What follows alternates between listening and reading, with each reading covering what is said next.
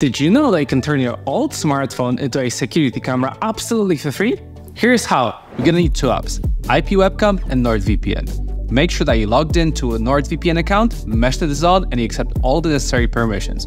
Before we begin, let's make sure the phone is plugged into a charger. Then, in the IP Webcam app, in the top right corner, click on the triple dot menu, then Start Server. Next, grab a tripod, put your phone on a tripod, and point it at wherever you want to see in the camera feed. Grab a computer or another phone, open it up, make sure you're logged into NordVPN and your Meshnet is running. Next, grab your phone's Nord name in the Meshnet, copy it, paste it into a browser, and make sure you add :8080 at the end of the address. And that's it. Now you can check up on your kids or pets while you're away from home. And for more tips, be sure to check out our other videos.